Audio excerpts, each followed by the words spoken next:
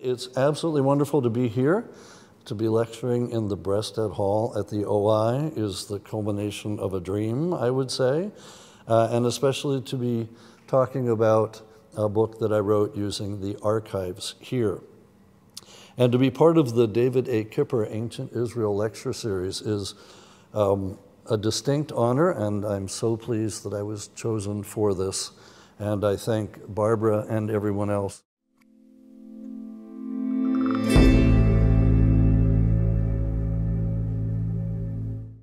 This was, as I was saying over at dinner, this is probably the book where I was the most sad when I finished it, knowing that it would come out and I had to stop work on it. So, but it's also fitting to be here talking about it because this is where it began. The OI gave me a collections grant in the spring of 2015, and it was while I was here that I lectured the last time. But it was what I found in the archives that led to the book becoming what it is. So, and I got a couple other fellowships as well, but it was really the OI's collection grant that started me. And everyone here has been so absolutely phenomenal. So I put the names on here, but I could not have done this without Anne Flannery, and 1,000 heartfelt thanks to her, as well as, sorry, see, I got off for a clamp there. As well as everyone else that has done this. So thank you so much. Actually, the book that you will hopefully purchase tonight and or read is not the book I started to write. When I got here, I was going to write a completely different book. And you can actually see up top in the white there, that was the title that I sent in for my proposal for the collections grant.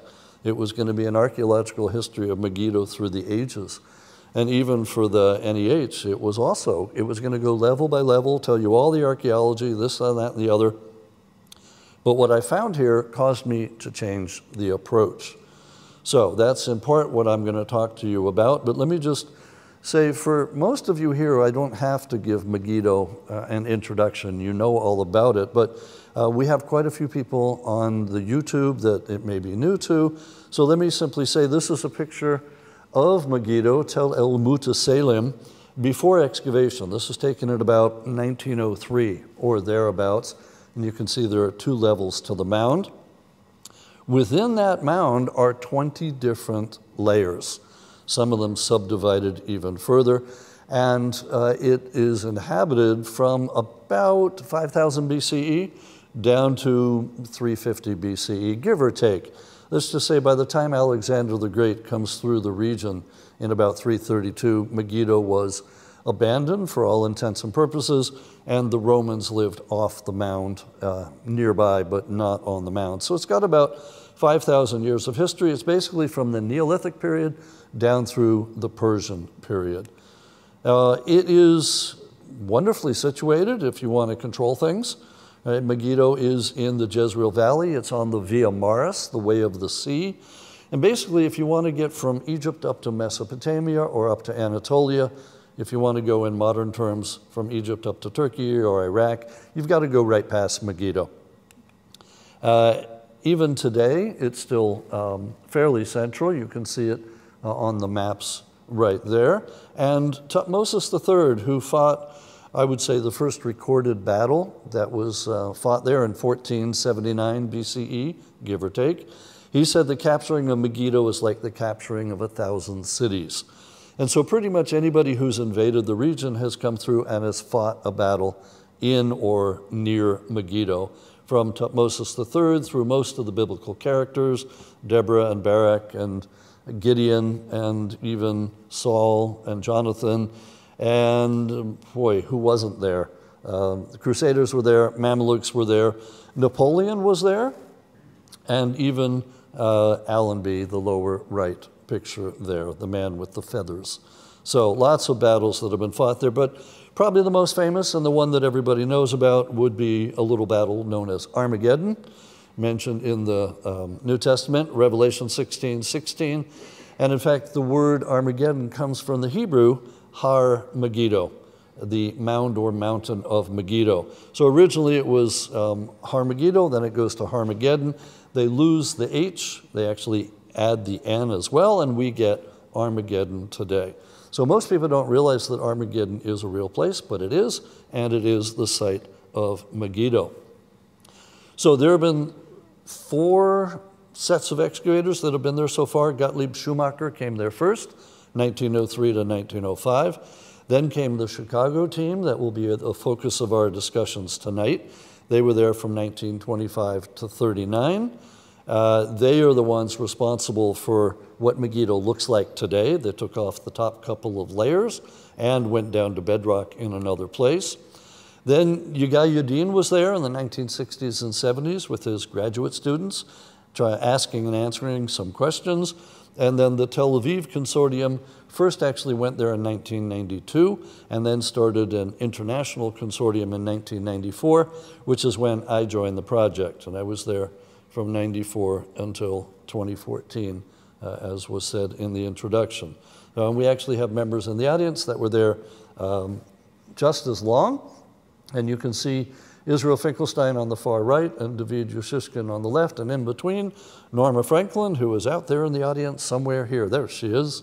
So Norma was there, and Norma actually also, kudos, I couldn't have written the book without you. So Norma knows more about Megiddo than anybody alive, including myself. And I, as I said, I was there 20 years. There I am with little Hannah on the left. She was wearing a cut-down t-shirt that said, "I've survived Armageddon." My trowel is almost as big as her. She was 18 months old at the time. She's now 26 and is watching, so hi, Hannah. And so Megiddo has been near and dear to me for most of my life. So as I said, when I retired in 2014, I wanted to write a book about Megiddo.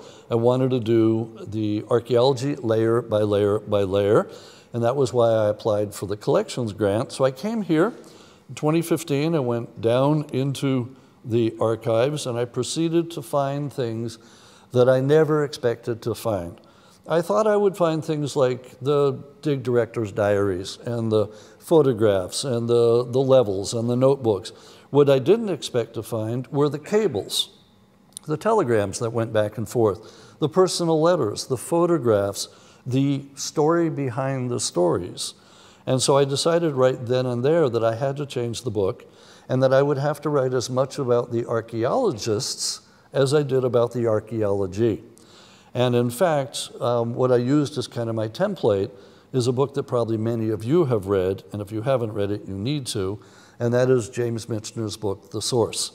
And in that book, he alternates chapters between the archaeologists and the archaeology, and so I tried to do the same in mine. So when I'm talking about a period from, say, 1931 to 34, one chapter's on the archaeologists and everything that was going on, and the next chapter's on what they actually found. I knew already that Rockefeller had funded the dig to the tune of $215,000 for the first 5 years, which doesn't sound like a lot until you realize that's $2 million in today's terms, and that it was, in fact, Allenby that told him to go dig at Megiddo. So Allenby had fought a major battle here here being Megiddo, not in Chicago, fought a major battle back in 1918 using Breasted's Ancient Records of Egypt to recreate what Tutmosis III had done in 1479 with the same successful results in 1918. So round about 1919 into 1920, when Breasted was looking around for a site to excavate, Allenby said, well, why don't you dig at Megiddo and look for Tutmosis III? And Breasted said, that's a great idea, and I can also see if I can find Solomon while I'm at it. So that's how all of this came about. As a result, in addition to the archives here, I thought, well, maybe there's correspondence on the other side. You're asking a donor for lots of money. There are letters flying back and forth. Sure enough, at the Rockefeller Archive Center in Sleepy Hollow, New York, which is, I think, better known for the Headless Horseman, they have the archives there, and there were all the letters back and forth. I found a lot of Breasted stuff at the Rockefeller. And then the IAA, the Israel Antiquities Authority, has put most of their records online here from British Mandate Palestine, and there are a lot of Megiddo materials there as well. So all of that led me towards the book that you are holding or will hold, but also something unexpected happened. While I was writing it, I did a search on Ancestry.com, which some of you may be familiar with. Just for fun, I'm an amateur genealogist for our family, and I thought, let me try searching for some of the Megiddo staff members. Lo and behold, I found their descendants, contacted some of them, and they all had material that had been left to them by their parents or grandparents, as the case may be, and others read the book and contacted me after it came out. So these, for example, you're the first crowd to basically see these. Jackie Shipton Gooder said, I contacted her. She's like, I don't have much from my father, Jeffrey Shipton, but I have our cousin's album, Harry Parker. And I'm like, you have Harry Parker's photo album? He was there from 1928 to 1955. And she's like, yeah, you want to see it? I'm like, sure. She shipped it over to me from England. And I took high-resolution photos, shipped it back to her, got permission, and these will now be part of the OI's photo archive. So these are things that people have never really seen before. And so we have like dinner parties, and we have even a visit from Flinders Petrie and Hilda as well, and even a before and after from a Christmas party with no date on it, but I looked through all the diaries and this and that, and I found it has to be 21st of December, 1929, because the day after, several of the people in this picture went down to Port Said for the Christmas holidays. So I know the date it's got to be. Identifying the people was a little bit more difficult, but I think we've got them as well. So I've been having a bit of fun with this, as you know. But these pictures are not in the book. They'll have to be in volume 2 whenever that comes out. So at any rate. And I also got other pictures as well, courtesy from here, from the OI and Oberlin and Jackie Shipton Gooder, and some that Norma was able to send me. So the workmen, the invisible excavators, the hidden hands, the people that are not acknowledged in the final reports, but did all the work, both the Guftis from Egypt and the local villagers from the village of Lejeune and elsewhere. These are the people that made this possible and dug for 15 years. So I'm actually working on an article right now to give them their voice back. And I've actually been able to find the names of many of the Guftis from Egypt, these workers that came up. But yesterday morning in the archives, I found a list of the local villagers that worked at Megiddo 1938 to 39. And so I haven't even had time to look at more than just, oh, wow, there's the names of some of the people. So stay tuned. So lots more to come. All right, and here are then some of these Guftis that came up from Egypt. They are originally trained by Petrie as well as George Reisner and others. And these, Norma sent me this picture of the Guftis lined up. Judging from the state of the dig house, it has to be 1925 or 1926, something like that. But we're still working on this. And we've got others now as well, with Ali the pot mender and his assistant Mahmoud, Salama, who helped the photographer Olaf Lind, Abu Youssef, who is simply called the rod man in the records, and it's because he held the stadia rod while they were doing all the measuring. So all the behind the scenes thing. And what it meant that was for me, plain and simple, what had just been names on the cover pages of the books or in footnotes or on the spines suddenly became actual people. I had never really thought about this, but they became three-dimensional, they came to life, and so we lived in our house for like 5 years with Robert Enberg and Robert Lamont and Olaf Lind and Ruby Woodley and the others. They were constant companions at the dinner table. But I also discovered that there was a lot I didn't know about it, the story behind the stories, and that's what I want to spend the rest of the time presenting to you, is basically my top 10 list of what I did not know about Megiddo, but was absolutely, I thought, fascinating. So fact number 1, there were 3 field directors, Fisher, Guy, and Loud, that went one after the other from 1925 to 1939. You can see Clarence Fisher on the left, PLO guy in the middle, and then Gordon Loud on the right. Not one of the three was actually trained as an archaeologist. And I was absolutely shocked by that until I realized that at that time there weren't that many people being trained officially as archaeologists. And yet, but what happened was that I found out it made sense. Fisher and Loud were both architects, which is very good to be on an excavation. And Guy, even though he went to both college and I think it was law school, never finished either one, but was originally a photographer with Sir Leonard Woolley at Carchemish. So he had field training. But no matter what, the team that they put together was one of the best to dig in the Middle East at the time. So apparently you didn't have to be an archaeologist. Fact number two that really surprised me is the dig actually almost never happened. It almost ended a week into the first dig season when Fisher actually cabled a resignation letter back to Breasted saying that he couldn't work with a guy named Higgins. And this must have shocked Breasted just a little bit. So here is Fisher at work I think in Jerusalem. Here's the staff that was there with them. It was a very small team those first year or two. Clarence Fisher brought his nephew, who had the same name but was known as Stanley. Then there's Daniel Higgins. He was the cause of the problem. He's the surveyor or cartographer. And then Ed Deloche, who had been a student here at University of Chicago, came to help Higgins. And then John Payne Kellogg, who actually was associated with the OI for a very, very long time in the memberships and such. So this was the group that was there. Once Breasted got the telegram, he reacted as you might expect.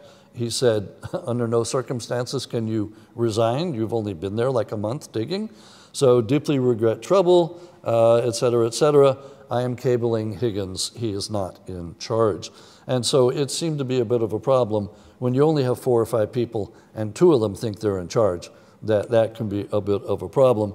And that apparently solved the problem. Fisher, who had run away to Jerusalem, Fisher cabled back, thanks for the message. That's okay, I won't quit. And it went on from there. But in the meantime, Higgins got his wrist slapped, shall we say, and he would eventually down the line get fired.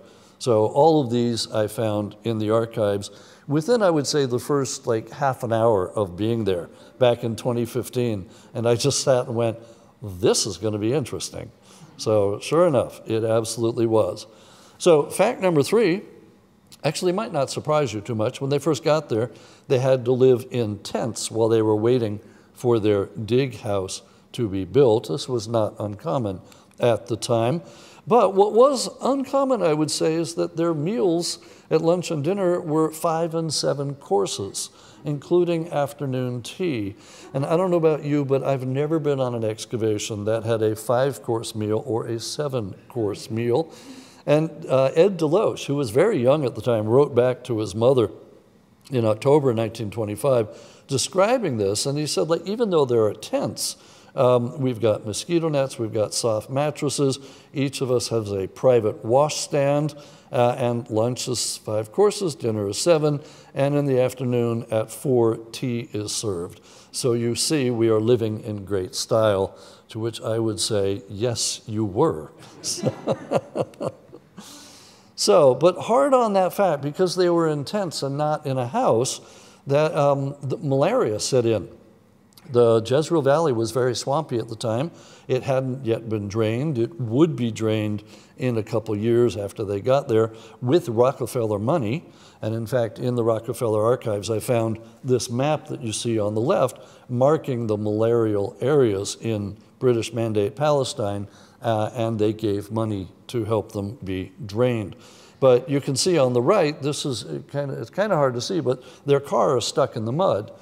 In the Jezreel Valley, that's how much it was wet. And at one point, everybody had malaria. So when the British High Commissioner came to visit, the Guftis and the local workmen were up on top excavating completely unsupervised because everybody was down in their beds with malaria. So that took a couple of years for them to get rid of that. But again, in the archives, we have a letter from John Garstang, who was director of the British School in Jerusalem at the time, and also, I believe, by that point was the director of Antiquities.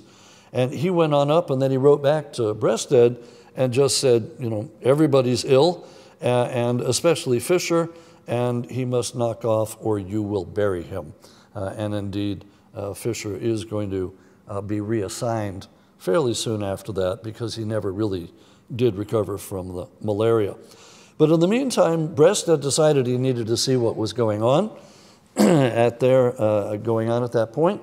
And so this is a visit from March 1926, and you can see the truck that is there and some of the labels that we've got from Barbara Keller and from Norma Franklin identifying who is there. And so basically the boss came to visit in March 1926.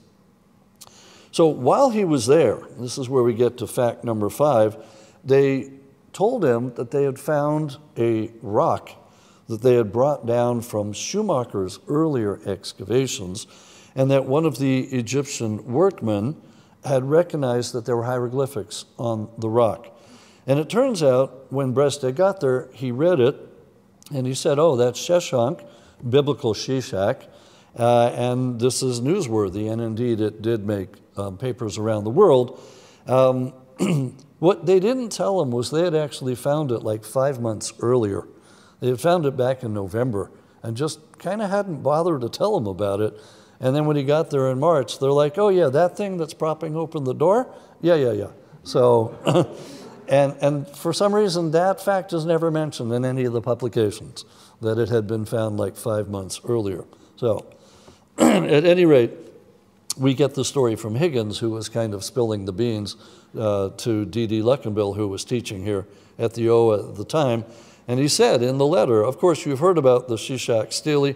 Breasted did not seem too pleased that it had been resting here since last November without his hearing about it. And that, when I was reading the letter in the archives, I went, oh, there's a story there. So, but I don't know much more about it than that. All I know is that when they released the news, as I said, it made headlines around the world, and Breasted simply said when he got there in the spring of 1926, he was informed. And indeed, he had been. So, and this really put Megiddo on the map in terms of the world's interest, I would say. That was the first announcement that they made. The problem was that the stone, when they had found it, had been, as I mentioned, in Schumacher's back dirt pile. That is, the first excavation, 1903 to 1905, had been the one to find the stone, but had missed it, and they had thrown it out, and it was on their back dirt pile. So of the 20 levels at Megiddo, we don't know what level it was found in. If we did know, we could probably know the level that would be associated with Solomon, because, well, at least the biblical account says that Shishak comes up and attacks this whole region just after Solomon has died. So if Schumacher had found it, we might know more about it. But he didn't, and so we've still been searching, and in fact, at one point, we were looking for more fragments, never did find them. Norma is pretty sure where they are, but we haven't found them yet. So we'll see, one of these days. At any rate, they then got bigger, more staff members, more Egyptian workmen, more local villagers, starting in the fall of 1926. You can see them all here with Clarence Fisher in the middle, and then all the Guftis on the back. And actually, this particular photograph does have all the names on the back, so we actually do know the names of everyone from the staff to the workmen. And then I just thought I would put this together. This is the dig house over the years as it grew, and indeed there's still portions of it there at the site. Not much of it left, but if you go to the welcome center, the guest house, the rest house, where all the bathrooms and the gift shops are, that's the remnants of the Chicago dig house.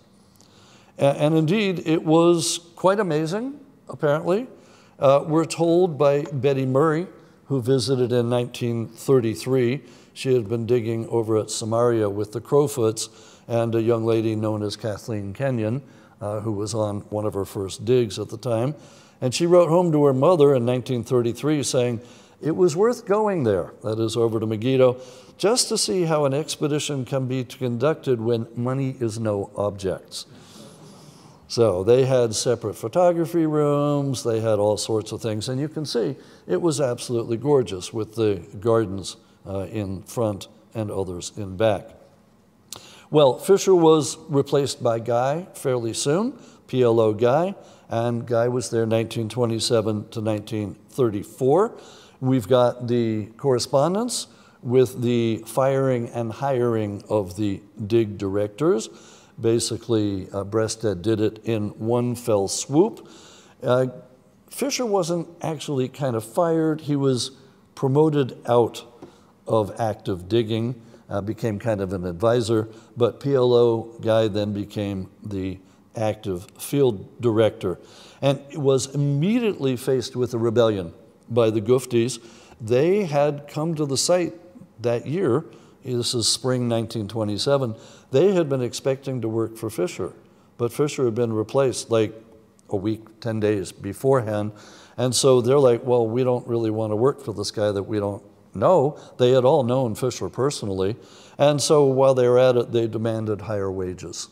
So Guy simply let the 6 ringleaders go, just let them go, and then requested that they never work in Palestine again. In fact, they did. A number of them went over to Tel el-Nasba, which Bade was excavating, and kept working with him for the next 10 years and beyond, in particular Labib Soriel and William Gadd. So Guy's directorship got off to a bit of a rocky start, but he quickly made the system his own. He appointed some of his own people, though Breasted did have a tendency to keep sending people over from Chicago that Guy hadn't asked for, and Guy had no say in the matter. But he did have a couple of his own people, and this is where it gets, I think, rather interesting. You see circled on the left there, that's Harry Parker, whose photo album showed up courtesy of Jackie Shipton Gooder. He's 28 years old at the time. He was a decorated British Army vet, and he had been a police officer in British Mandate Palestine, and quickly became Guy's right-hand man. He ran everything, right? He's like the major domo back at the dig house. And indeed, when the dig ended, he stayed on and looked after the property right up until 1954 or so. So he became a major player. In addition, on the far right, Jeffrey Shipton, who was his cousin, he came to Megiddo when he was 17 years old as a high school dropout and never did finish either high school or college. In fact, he applied to the University of Chicago several times, including with Breasted's recommendation, and the university never let him in because he hadn't finished high school. But he co-authored the Megiddo 1 volume, along with Robert Lamont, who you see next to him, the other red circle. He was a 22-year-old undergraduate here at Chicago, member of Beta Theta Pi, and took a break from college. He was a major in geology, later finished his degree by coming back for 1 quarter and then doing correspondence. But the two of them, that's Lamont and Shipton, the authors of Megiddo 1, which absolutely shocked me when I found out about that. But basically, they had training on the spot. They learned it right there in the field. And between the two of them, they wrote, Lamont and Shipton wrote or co-authored 5 of the publications, which is the same number as Fisher, Guy, and Loud together wrote, which I think is rather interesting and impressive. So immediately after he brought these new people in, he was responsible for Parker and Shipton, and Lamont got sent to him from Chicago. That was when they found Solomon's Stables in June 1928. And there was a wonderful cable where Guy sent a cable to Breasted, and in part he said, I believe I found Solomon's Stables. There's the cable on the left, the longer version. And what I love about this is there is Breasted's cable on the right for something he had been waiting for about 8 years for by this point, and it's a one-word telegram. He simply says, congratulations. That was it. You can't get more understated than that, all right? But in fact, he is looking at two passages from the Hebrew Bible, both from 1 Kings, and they literally thought they had found Solomon's stables. And so he wrote to John D. Rockefeller Jr. with the news, right? Always let the donor know before anybody else knows, and then released it out into the wild. And articles appeared in the New York Times, the St. Louis Post-Dispatch, and elsewhere. If you're wondering why St. Louis was picking it up, that's where Stanley Fisher was from, Clarence's nephew. So there was a hometown interest there. But of course, we've got questions today that are still being asked. First of all, are they actually stables? I think they are, but, and to when do they date? Are they actually Solomon's? Are they Ahab Omri? Are they Jeroboam II? And this is still being debated. So, but still, this was the second thing that put Megiddo on the map in terms of the general population. And he piqued the interest of John D. Rockefeller Jr., who came on what they called the Great Royal Visit in March of 1929. And you see here most of the Rockefeller party, including the great man himself, standing next to Breasted. Let's see, there they are. There's Breasted and John D. Rockefeller Jr. And Abby Rockefeller is in there as well, so is Todd Clark, and so on. So this was a major visit. They prepared for a very long time for it. Here's another photograph showing actually a lecture being given on the site. And out of all of this then, I found the diary that John D. Rockefeller Jr. was keeping at the Rockefeller Archives. And this is what he wrote. Friday, March 8th, left at 9 a.m., drove to the Oriental Institute of Chicago's house at Megiddo, which he had a little trouble spelling. Mr. Guy in charge, Mr. Noble, the English road engineer, and wife, also there, saw excavation of Solomon's stables, left after lunch over same new road to highway near Haifa, then back through Nazareth and on 3/4 of an hour to Tiberias on the Sea of Galilee. That's it. A half a page in a little tiny notebook for a dig that he had spent the equivalent of $2 million on. So I'm not sure how impressed he was, but he was in a hurry. We'll give him that. So anyway, and in the meantime, big things were going on back home in terms of selling shares in oil companies and such. Anyway, so the major man came that year. And a little bit later then, here's a staff photo from 1929.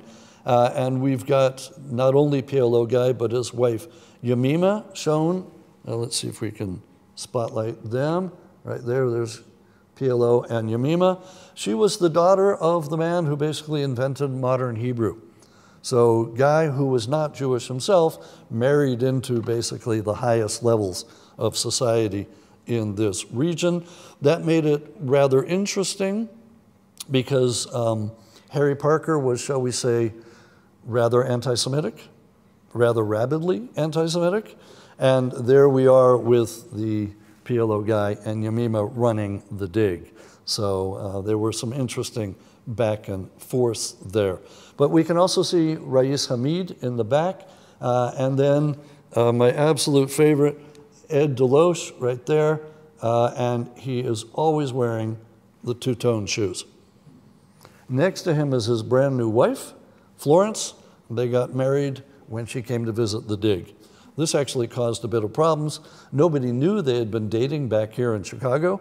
They thought he had just met her and had proposed and got married within a week. They didn't realize it was kind of the culmination, but I'm in charge with, I'm in contact with their daughter, who sent me the letters and the diaries, and I managed to figure out the full story, which you can read about in the book. But they got married in Jerusalem. Here's the Deloche wedding, which, by the way, the guys did not come to because they did not approve of it. But never mind. Everyone else from Megiddo is in the picture on the left. All right, onwards. One of the things that they found out when Guy took over is that they had been paying rent to the wrong people for the last 3 years.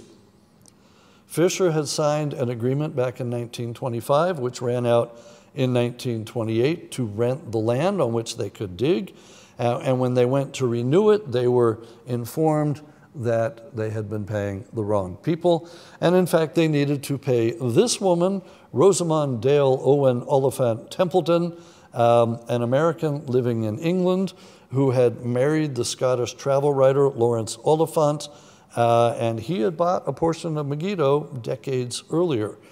So you see here on the right, the plaque that is in New Harmony, Indiana, but she is actually buried in Wales. In the end, Chicago bought her portion for $3,500, which doesn't sound like a lot, but it actually kind of was. And my favorite quote in all of this actually comes back from 1903 when Schumacher first started excavating. The London Daily News asked her, "How much of Armageddon do you own, Mrs. Templeton?" And she said, "About 1,200 acres, and it's the central and best part." So they had to negotiate with her. It made the New York Times when they bought it. This is 1st December 1930. And I figured out that $3,500 back then is worth about $48,000 in today's money. So she made a good profit, shall we say. And this allowed them then to start digging all over the mound, where they had been a little bit limited earlier. And so this is when they start finding things like the water tunnel in 1930. There's not much of a backstory here. They dug the tunnel, except for the fact that they weren't expecting it. And when they did dig it, it went so deep, it's basically 100 feet straight down and then 300 feet straight out, that they had to run cables for electricity, which was fairly new to the site at the time. And they ran it down into the tunnel, not just for light, but for ventilation. They had huge fans going because the workmen were fainting from the bad air down there. It worked. They managed to do well. I think at one point, though, somebody dropped 3 buckets of dirt on Rais Hamid's head from the top of the shaft down to the bottom. I think they fined that workman and it never happened again. But on the whole, they were able to do it. But again, Guy and the others said we couldn't have done this without the resources that Chicago was sending our way. And they actually even, this telegram mentions a skeleton that they found. There we go, right there, towards the end, and they made up a whole wonderful story about the watchman and being killed at his post and this and that.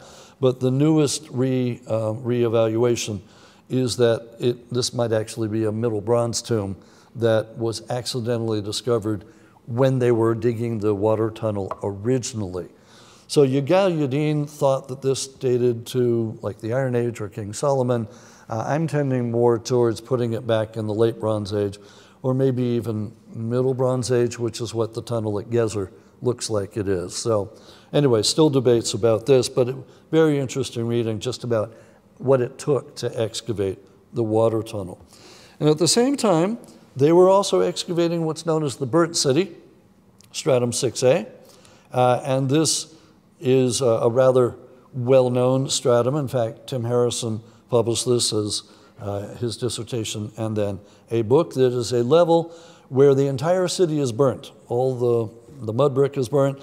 There are pottery shattered everywhere. There are dead bodies everywhere. It's very clear that that whole stratum was destroyed. You can see even here some of the skeletons. There must have been some survivors because some came back and tried to put like shattered pots on top of the bodies, but most of the people seem to have either died or left, but they even were able to find burnt wooden posts still in situ. Unfortunately, if we found this today, they would be off for radiocarbon dating, right? We'd probably send them to Felix to ask him what date they are, and we would be doing all kinds of things with the DNA and the skeletons. But back then, not so much, unfortunately. But Herbert May and William Irwin, who were members of the staff at the time, they at first said it was Philistines that did it. had to have been the Sea Peoples and the Philistines. But then they changed their mind and said it was probably an earthquake. And in fact, I would agree with them. There's a lot of question about who destroyed this stratum. But when I was going there, I took a look at this one wall. And having grown up in California, I'm like, that's what a wall looks like after an earthquake. So I think that the site was destroyed by Mother Nature, not by humans, which means that the original staff musings in the 1930s were probably correct. Now, not everybody agrees, and we can have a nice debate about it, but I'm going to stick to my guns, and it's an earthquake. In any event, Herbert May, who we just mentioned as one of the people that thought it was an earthquake, he left Megiddo in July 1934. He'd been offered a job at Oberlin, and he was headed out, and in his suitcase had what we would today call a study collection. A bunch of sherds, some flakes, a couple things he had bought down in Jerusalem. But when he got to customs at the port in Haifa, and they asked, do you have anything to declare? Do you have any antiquities? He said, no. And I presume he's thinking, look, it's just a study collection. It's discards from, after we look at them. So he said no. Well, that was probably not the thing to do. He probably should have said, I don't have antiquities, but I've got a study collection or something like that. So Guy sent a telegram to Breasted saying that May had been arrested and fined for smuggling antiquities, and followed it up with a letter that was later said by James Henry and Charles Breasted to be the most scurrilous letter this institute has ever received. Now, of course, my ears perked up at that. I'm like, what do you say in a letter to make it scurrilous? Well, unfortunately, as you can see on the right there, where that letter should be in the archives is a note saying it was removed and was in Charles's personal file. We have never yet found this to the best of our abilities, right? Ann and I were looking for it this afternoon again. It'll show up somewhere. It'll probably be in a little envelope labeled confidential. So if you find it, please let me know. I'm really curious as to what it said because it got Guy fired. That is why Guy was fired. And in fact, by the time Breasted got the cable and the letter, he already knew what had happened because Irwin had already written to him and had said that Guy was called when this was going on at the port and was asked, are these antiquities? And he said, yes. Are they valuable? He shrugged his shoulder and said, who's to say whether they are or not? I don't know, or words to that effect. If he had given the entire honest answer, says Irwin, which obviously he was fully competent to give, if he had said, no, they're just fragments, the affair would have ended right there. But he didn't. He didn't back up May. And so as a result, Guy was fired at the end of August. And Lamont, remember Lamont, our geology major, he was appointed temporary field director. So it was during that interim, which was like the first study season that they had had in years, Lamont and Shipton were tasked with writing the Megiddo 1 volume, and as they were gathering all the data, they concluded that Fisher and Guy had missed an entire layer and had left out an entire city. Now, in fact, Fisher and Guy had noticed it. They called it the Scrappy City, but they hadn't given it a number at that time and hadn't really included it in their thoughts and deliberations, and in fact had assigned some of the buildings to layers either above it or below it. So Lamont and Shipton sent a letter back to Breasted. You can see a quote on the right. Naturally, this situation is causing us considerable consternation, and we should very much appreciate your help and instructions in the matter. And in the end, they pretty much tried to rewrite everything, and as a result, came out with Megiddo 1. But this, which is stratum 4, stratum 5, 4A, 4B, 5A, 5B, is still probably the hottest bone of contention in the levels at Megiddo. What goes with what happens there, and so on. And in fact, David Yashishkin, who was co-director at Megiddo for years and years from the beginning of the project until about 2010, he's now suggested that that level, the scrappy city, stratum 5B, might be Solomon's. But there are a number of different other suggestions, and in fact, that's kind of the subtext in my book throughout it, is which of the levels at Megiddo is Solomon's. Spoiler alert, I make a suggestion, but I don't solve it. So somebody in the future is going to have to solve it. But anyway, so this brings us then, we're getting close to the end, don't worry, to the Loud years, 1935 to 1939. They finally settled on him as a replacement for PLO Guy. He had actually already been digging for the OI. He was in charge of the excavations at Khorsabad up in Iraq, and they brought him down. They closed those excavations, brought him and some of his team members, Charlie Altman and Alice Altman, to join the people at Megiddo. But Jeffrey Shipton was still there, Robert Lamont was still there, and Harry Parker was still there. But you notice we've only got 6 people there at the time. They're basically at their lowest level since 1925. Right? They've got very few staff. But Loud had all kinds of new ideas. He opened up trenches in 3 different areas, and this is what we've still got today with areas AA, BB, and CC. And while digging in BB, which they eventually took all the way down to bedrock, that's how we know there are 20 levels there, in Temple 2048, they found the famous statue, which is up on display, if I'm not mistaken, in the Megiddo galleries. And this was something that Breasted had been waiting for, but he never heard the news. He had died 1 week earlier. He had been visiting Megiddo and the other digs, and on his way back, had caught sick. He got basically strep throat, the equivalent thereof, and malaria, and they were not able to save him. And so when he got back to New York, he died there early December 1935. He got a half a page in the New York Times, St. Louis Post-Dispatch, and all of that. But that also threw the dig and the OI into disarray, at least for a while. And eventually John Wilson will step in as the director. But as a result, they almost closed down Megiddo. In May 1936, there are a series of cables that go flying back and forth, and they were ordered to terminate the excavation and to liquidate everything. Sell the dig house, sell all the equipment, everything like that, for financial reasons. But the cable that they sent back is, okay, we'll do it, but we can't do it now. It's not the right time. It's not the right conditions, because the Arab revolt had just broken out, and it was going to last 1936 to 1939. So while they were waiting for the right time to liquidate the dig, an unexpected windfall of $50,000 came through, which was enough for 2 more seasons of excavation. And that is why they were able to keep digging. If they had stopped when they were supposed to, they would never have found the ivories, because the Megiddo ivories were found in the spring of 1937. They were found in what's called the treasury, just to one side of the city gate.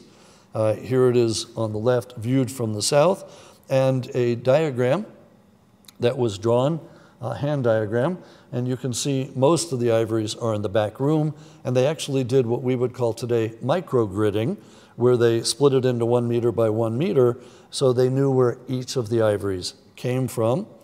And of course, you are familiar with all of these, so I won't belabor the point. You can just go to the galleries if you want.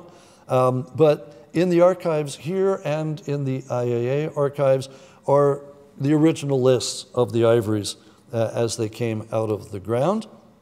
And in fact, we've got letters back and forth from Loud to Wilson and so on, naming the discovery of the ivories, and in particular the fact that they were very, very confused by the camel that they found on top of them. And that was the point where I'm reading through these and going, wait, there was a camel on top of the ivories? I've never heard that. But sure enough, that's what Loud wrote both in the letters and in his field diary.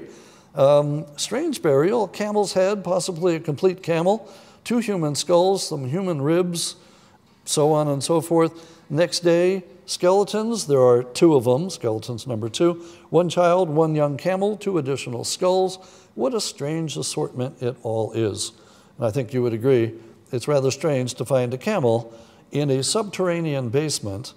And when asked how they got there, Loud said, maybe they wandered in during the destruction of the palace, because this is in about 1200 BCE, or he said, or they were caught stealing and were executed on the spot.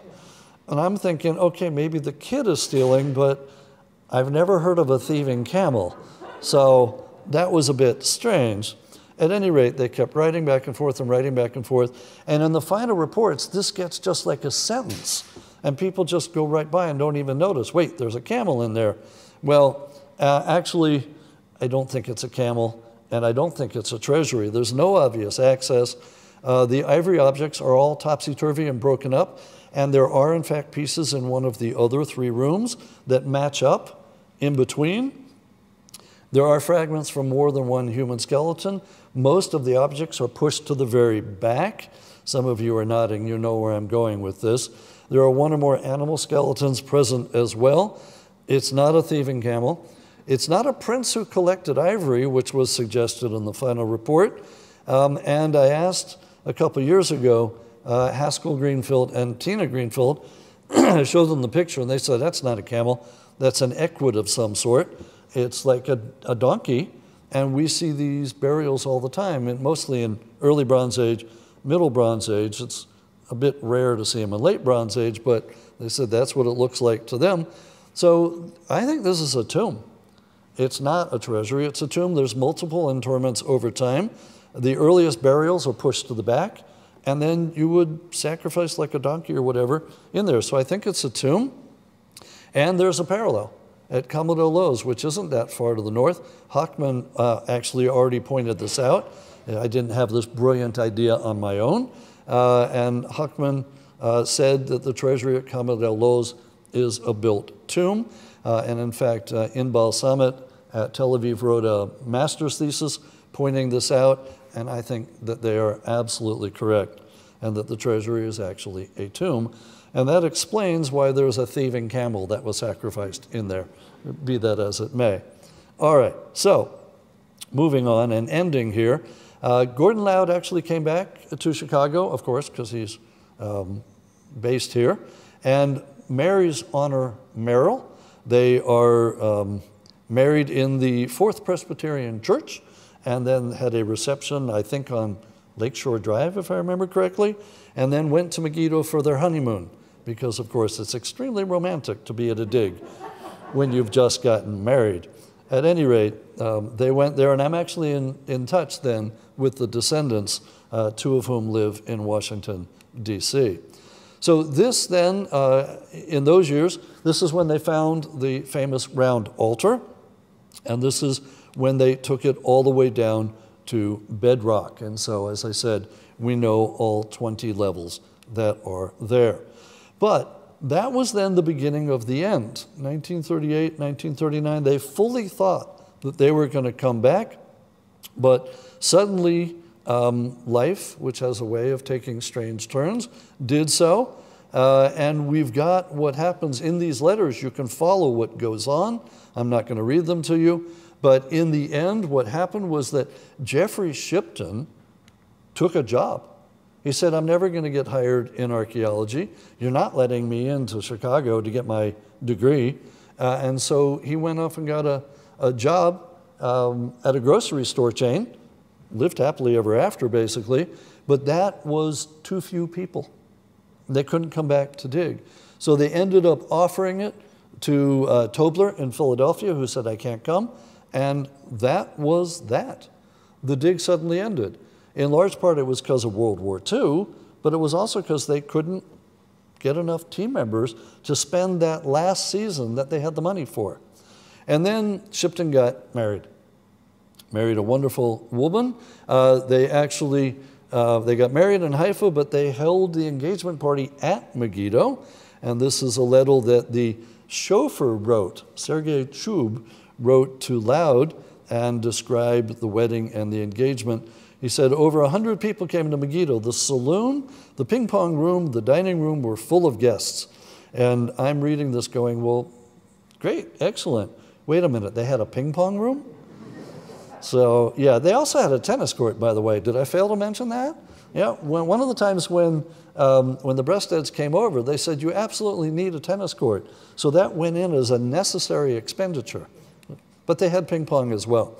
Right, and then Harry wrote as well, saying that Jeff was getting married. So they didn't resume the excavations because everybody had taken other jobs or were otherwise engaged, if you pardon the pun. And eventually, even Loud resigned. And these are the letters from 1946 where he stepped away. A lot of the people, a lot of the alumni from the team ended up working for gas and oil companies, which might not be surprising, but that's what they made their careers in afterward. So in 1948, this is fact number 9, so we're ending up, the dig house was looted during or just after the War of Independence, and then it was burnt down, and the insurance company refused to reimburse them. They actually sold the dig car, and it was sent up to Iraq by the British Army, and then was promptly totaled. And so this is a picture that was sent to them by somebody who saw signage in the back of the car saying it had belonged to the Megiddo expedition. And did they want this picture to know that it was no longer extant? So that happened. As I said, they never got the insurance to pay for it, for anything. This is Chub and Parker and Wilson itemizing everything that had been lost. And so eventually, 1955, when they had been at Megiddo for 30 years by this point, right, they hadn't dug since 1939, but they were fully expecting to come back, and they actually had permission to come back. But in 1955, they finally said, never mind, we're not going to go back, we're going to go elsewhere. And they sold the dig house to the government of Israel, renounced the rights to the site, and they did so for $1. And so after 30 years, the OI in Chicago at Megiddo came to an end, and that answered one of my questions: how could Yigal Yadin have started digging there in the 60s? Well, it's because they sold it to the government of Israel in 1955 for $1. You would think they could have gotten a little more, but they didn't. So with that, I thank you for your attention, and I hope it was enjoyable. For over 100 years, the OI has been a leading research center for the study of ancient Middle Eastern civilizations. Join us in uncovering the past and learn about the beginnings of our lives as humans together. Become a member by visiting oi.uchicago.edu/member.